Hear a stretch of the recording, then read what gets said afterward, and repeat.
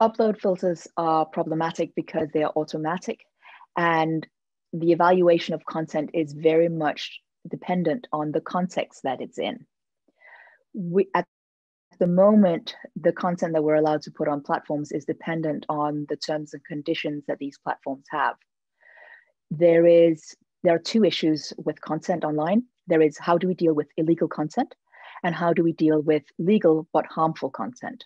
On the legal but harmful content, I really want us to have an evaluation of the risks of the algorithms that curate the content that is chosen by the platforms. That's why we've suggested having a regulatory dialogue with the platforms and a European entity, because I do not want us to have legislation that asks for upload filters more than we already have in the copyright reform from last year. But I do want to make the platforms more responsible for the content and the way that they serve it to us in our timeline, for example.